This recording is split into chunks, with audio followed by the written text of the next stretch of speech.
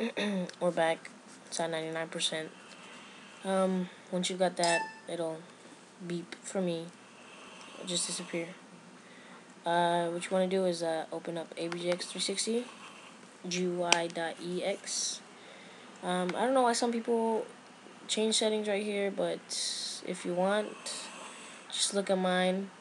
And mostly what's important is the auto fix. Change it to level 3. Adjust SS angles, and then open up your ISO that you extracted from the 7 parts. Mine's under 7-part ISO, World at War ISO. Then just hit that. Just hit launch. This little side thing will pop up. It'll say right there, the game Call of Duty World at War. Make sure the SS match, DMI match, the CRCs all match. Make sure it's a stealth patch so that way you can play online. And just sit back, let that run, and once again, come back when that's all run. Make sure it's all green, no yellows or reds. That means you got a bad ISO, something's wrong with it. Yeah, just let this run.